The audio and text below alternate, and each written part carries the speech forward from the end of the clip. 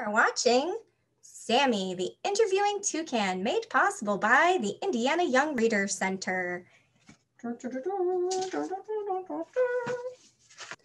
everybody, I'm Sammy and I'm so excited. I'm here today with Paul Page and J.R. Elrod. Hi guys. Hey, how you doing, Sammy? Oh my gosh, I'm so excited to be here with you both. Well, we're pretty well looking forward to what you're going to ask us. We're a little afraid though, so be easy on us. Well, I think it'll be all right. We're pretty softball today. So Okay. To start out, for both of you, can you tell us a little bit about yourself and your connection to Indiana? JR, let's start with you.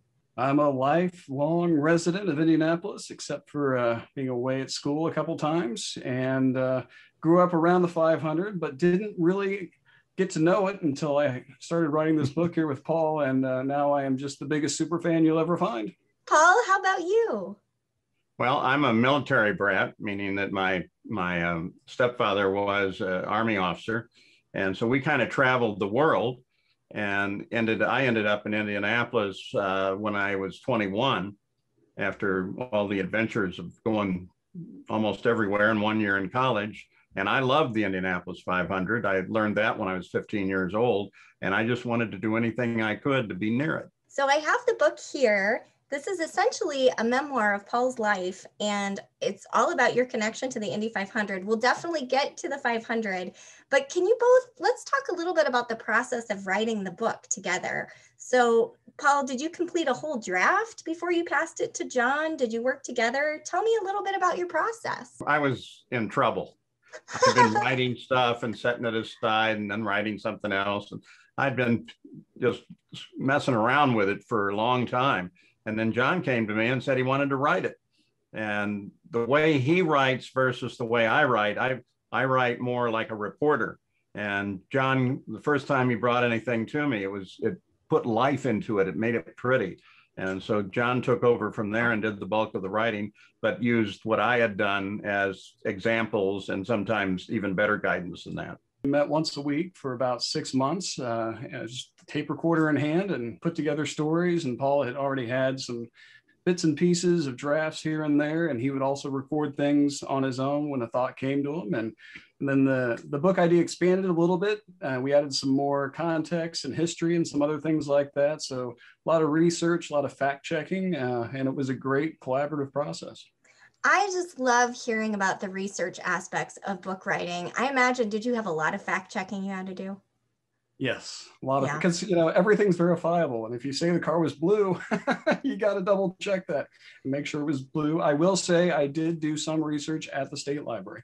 That's great. Well, I am a library bird through and through. My wings really perked up when I read in the book that, Paul, when you were young, you learned a little bit about the 500 at your school libraries. Every time we had a study hall, then you had just this giant room, maybe 100 students in it, and one instructor to watch us. But I had 2 of those a day, and to get out of that giant room, you could talk them into giving you a pass to the library. So I was kind of escaping, but then I realized after I was 15 that I really liked the 500. I'd now seen it once. And so I'd head up to the library, 1, to escape, and 2, to start reading everything I could about the 500-mile race. JR, can you talk to us a little bit about libraries and your connection to libraries?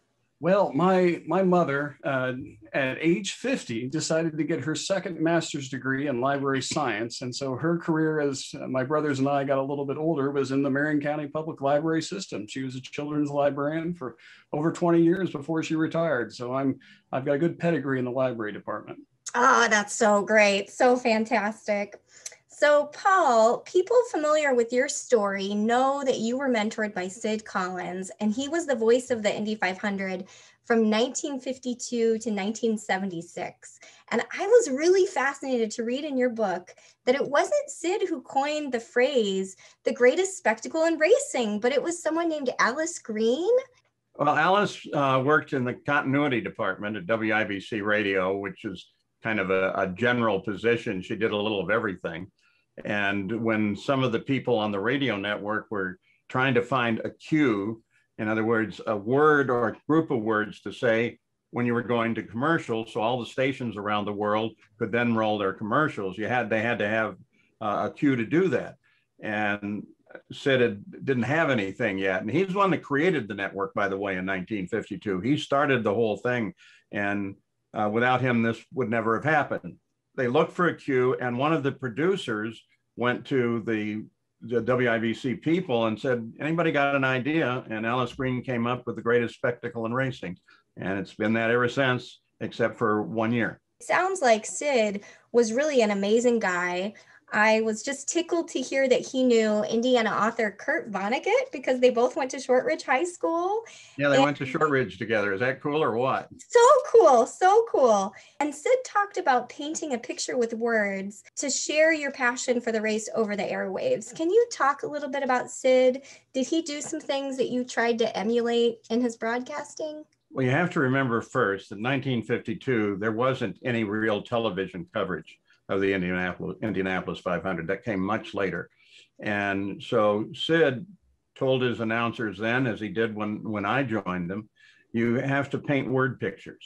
You have to bring the audience to the speedway and give them the sense of the aroma, a sense of the excitement, and certainly a sense of the bright colors on the cars. And, you know, and on a good day, they're flashing in the sunlight, and you had to pull the audience in and let them feel the 500 was one of his other expressions. We need to make them feel like they're there.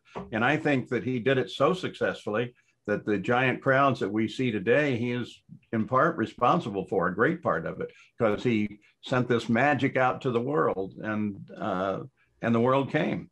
Well, I think what's most amazing is how successful he was. And I think the great story that I'm not sure has been told anywhere before is that Sid and the radio network for the Indy 500 really brought our city to international fame. You know, anytime I've traveled overseas, people recognize my hometown in a way that they wouldn't necessarily recognize St. Louis or Pittsburgh or Cincinnati or Columbus, or you can go down through the list.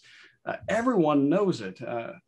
And it is only through Sid coming up with this idea of selling the broadcast rights to radio stations throughout the country, and then Tony Holman, the owner of the Speedway back then, putting up the capital for that. We learned during the research on this that the first year they sent out 5,000 solicitations to radio stations across the US saying, hey, pay for us to put on the Indy 500 in your hometown.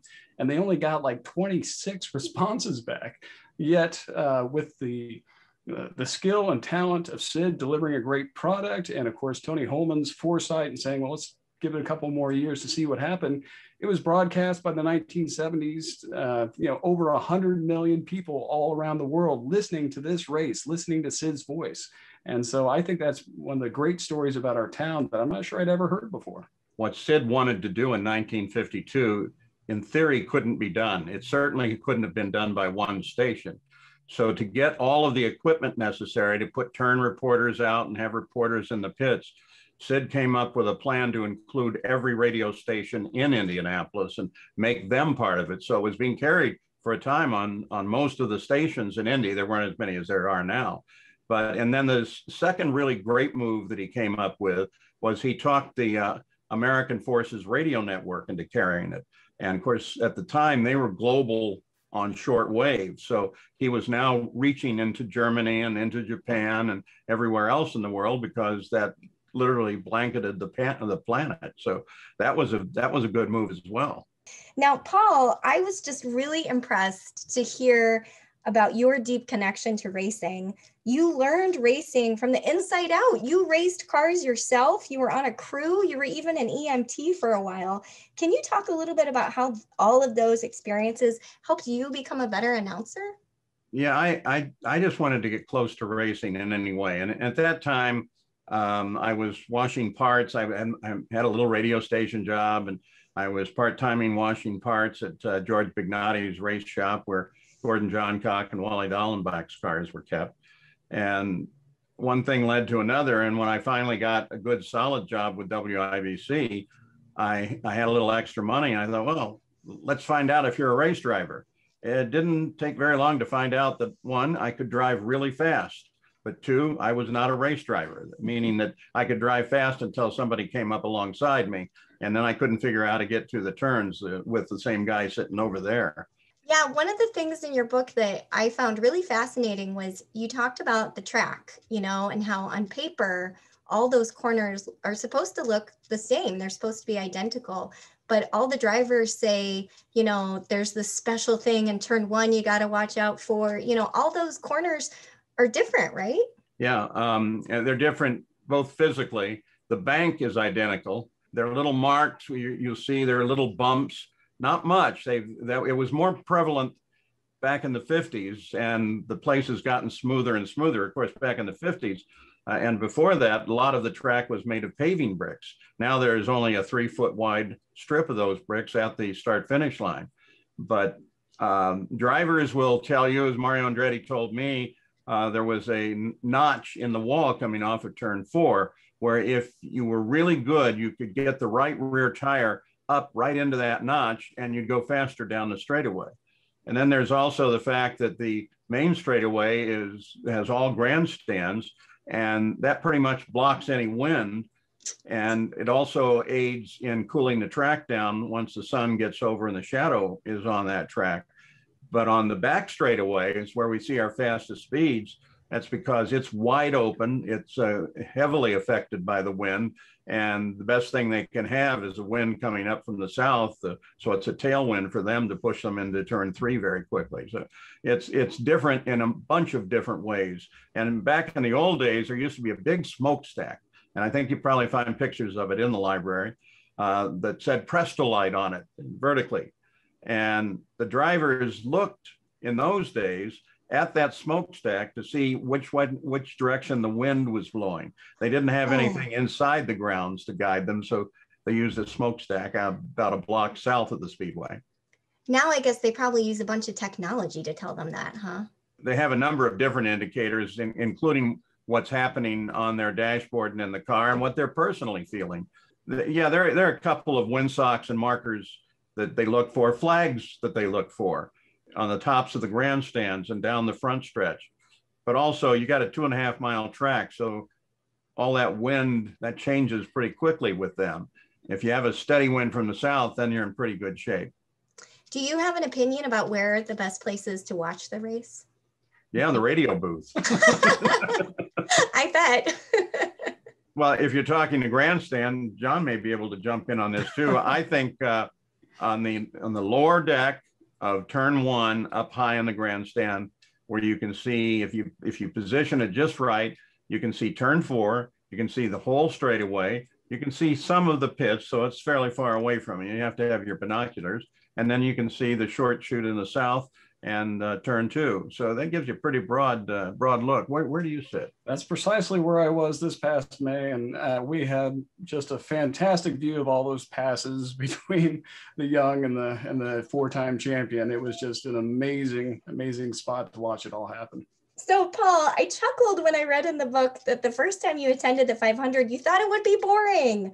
I think a lot of people have this misconception. So what can I tell people to help them understand the thrill and the rush behind the Indy 500? Well, back then, the only races I'd seen were in Germany with my family. That was Formula One, a road course. So it wasn't anything like the Speedway. And Formula One was pretty sophisticated in those days and had the great European names. So when my family said, we need to send you down to Indianapolis to see the 500 because your great uncle wants to show you around and give you a good time, I was like, they turn left.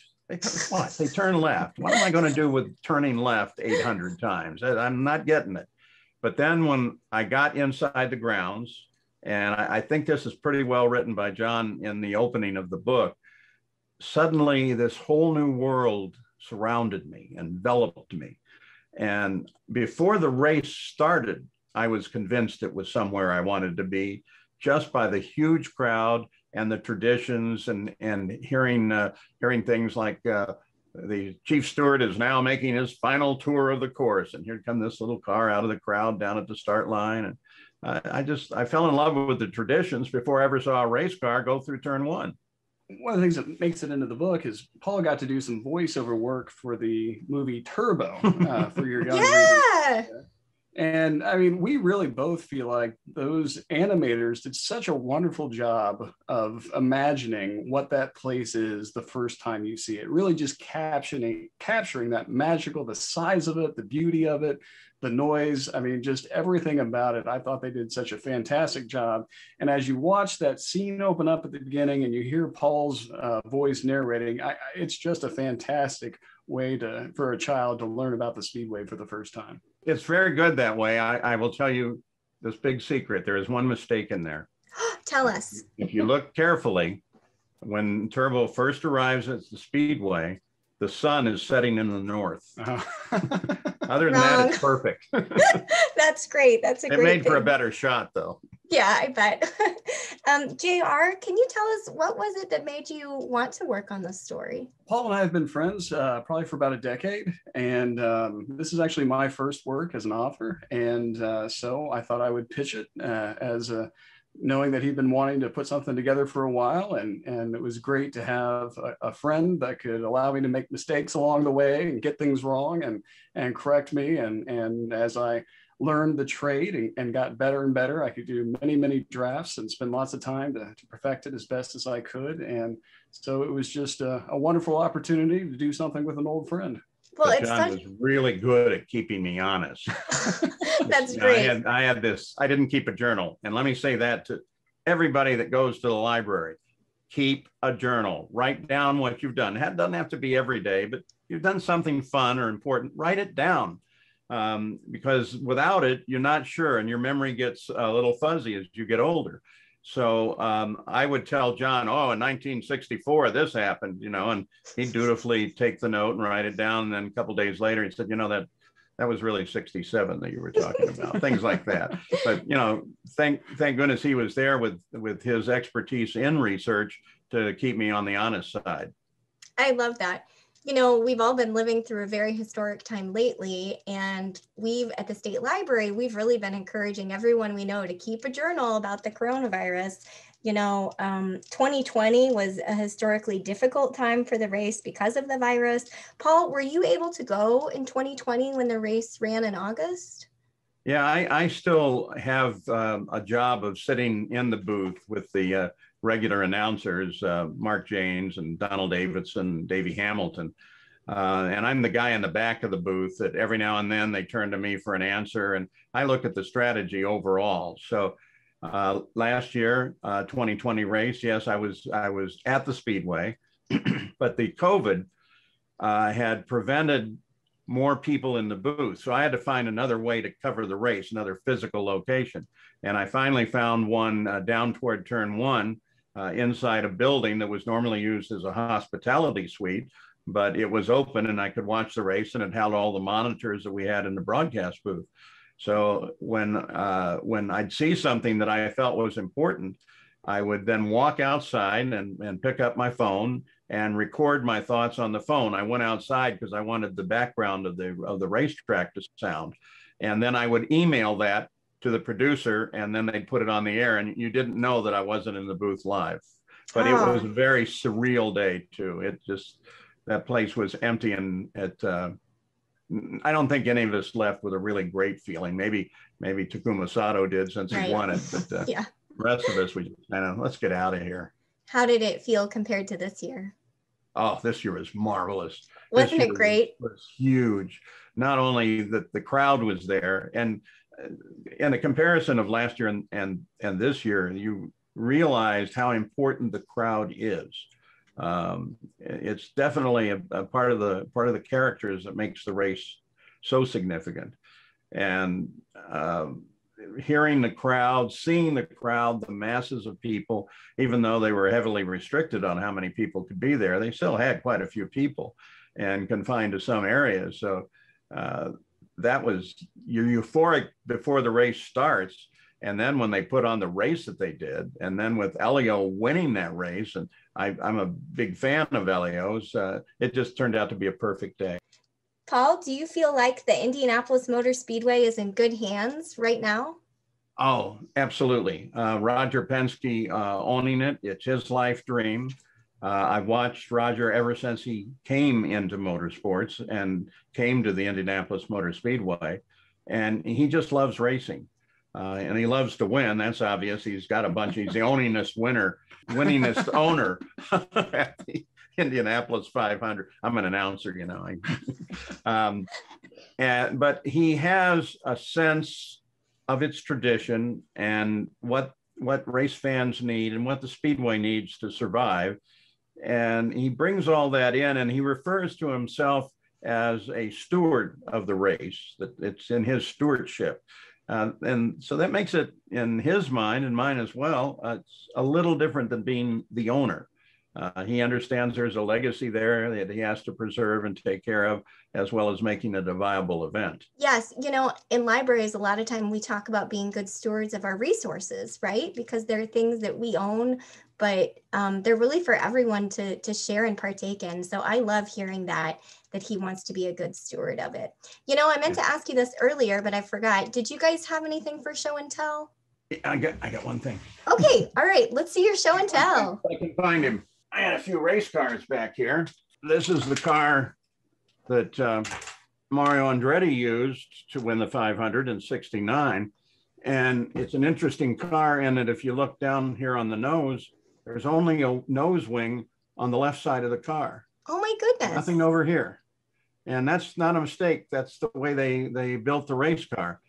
If you look at it aerodynamically today, you would say, what were they thinking? Because that would not help. In fact, that probably made the car a lot harder to drive. But then if you want to talk about racing greats, here he is. There's Turbo. I'll get a little closer. That's Turbo. He looks kind of tasty. Fastest snail on the planet.